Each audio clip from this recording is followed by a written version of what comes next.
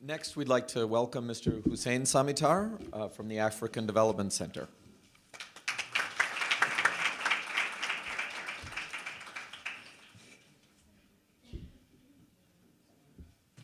Assalamu alaikum wa rahmah. Habeen wanaagsan.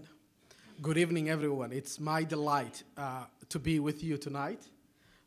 First and foremost, let me take the opportunity to really thank all the staff of IATP inviting us, coming out to our office, and participating as you were putting together this conference. But particularly, I wanted to thank Grad and his leadership within the organization. Tonight,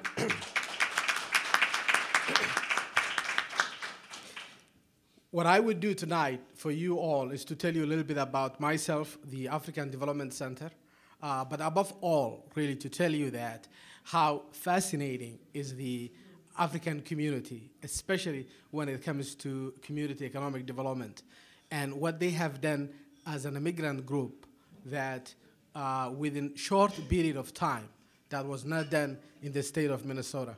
I hope you could all see the PowerPoint presentation that I'm going to take and use some slides and pictures so you could see all of it. Now, let me go. I will take some of it and try to move around so I could see as Dale helps me out. All right? Let's get into it. Next, Dale. Now, could you all see? Please try if you can. I'm just going to take some highlights as much as possible. Now, I was invited a couple of times, but the last time, about 2 weeks ago, to go to Norway. As you know that Somalia has seen a non-ending civil war, which has taken its toll for the community for a long time. So I was invited to come with a group from Minnesotans, go to Norway and compare the success of the, specifically the Somali community in Minnesota and the Somali community in Norway. So this presentation comes in that light. So now, myself, let me give you a little bit of background. I came here, I am one of the early ones, December of 1993. And I was not speaking English. I grew up southern part of Somalia. And southern part of Somalia was an Italian colony. So therefore, I was very fluent in Italian, Somali, Arabic, but not English. So when I came over, I stayed, see the riverside. You all know see the riverside, don't you? That's right. So I stayed there, see the riverside. For the first 3 months, it was December, January, February, I wasn't able to get out of the house.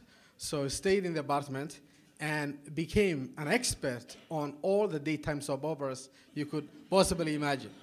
Now, tonight, after the dance or the dinner, I would love to talk to you about the Young and Restless and Bold and Beautiful, all of that. So I'm definitely ready for all the characters.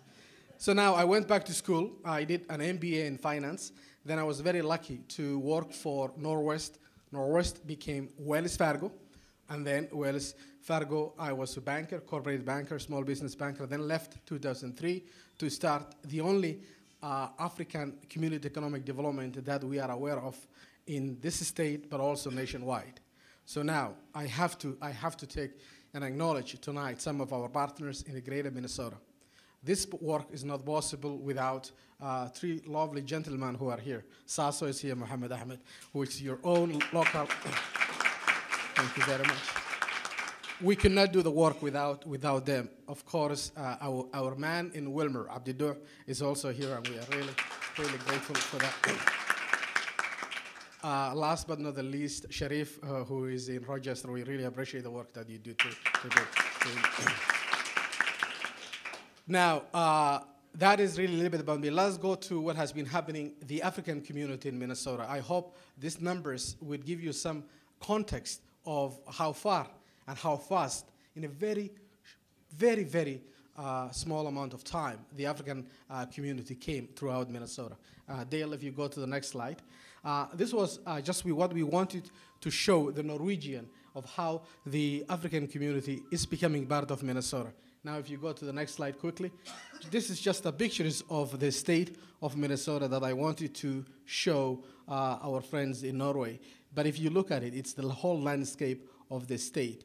And the lower part, you would see now the new Minnesotans. Next slide, Adele.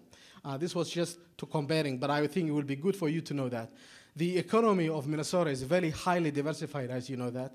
Our GDP of this state is about 5.2, and the people is about 5.2 million, and the GDP is 260 billion. So Minnesota has a very diversified economy. If you go to the next slide, just to give you some perspective, and Mark left, but I wish he was here to confirm, to give you some perspective.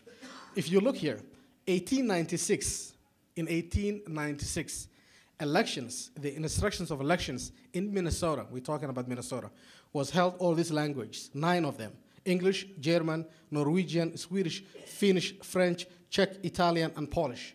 Now, if you say Spanish or Somali or Hmong has to be on the ballot, people will say that's un-American. Isn't that unbelievable? Isn't that unbelievable? Just look, 9 languages. That was 1896. I will give you another context. 1910, 60% of the people of Minnesota were foreign born. Were foreign born like us, who were born outside. 60%. So now, 1910, we also had in Minnesota 23 foreign language daily newspapers. Let me say that, 23 foreign language daily papers in the state of Minnesota. So I just want you to know that, my friends, the African community, this is an immigrant state. It is your state as anybody else. It is just how we feel about it and how we make it better.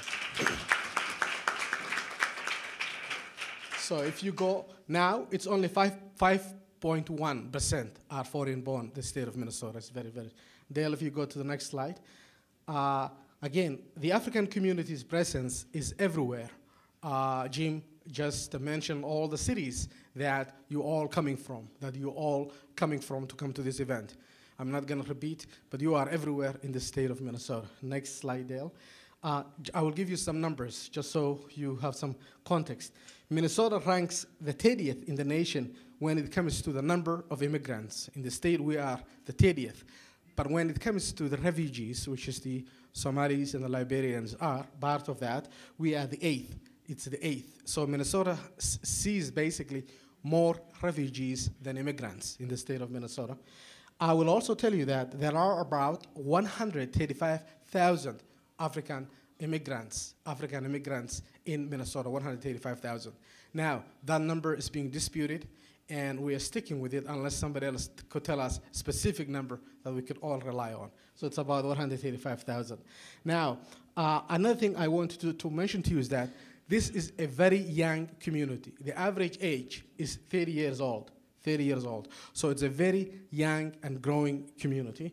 And finally, I just want to highlight too, the Somalis is the largest African community, and you have all your information. 37% was mentioned, and then followed by the Liberian community. As you know that Liberia also went through civil war during early 1990s, and then you have other communities like Ethiopians, Eritreans, but above all, you also have a large and growing West African community, such as Nigerians who speak English before they came, who are a little bit educated, also a little bit can be part of Minnesota quickly. Next slide. Now, I'm going to also give you some perspective. A greater percentage of the African community in the state of Minnesota is participating. Please look at this number. 75% of you are in the labor force, 75%. That is the highest immigrant group anywhere within the African community in the United States. 75% of you are participating the labor force. Now.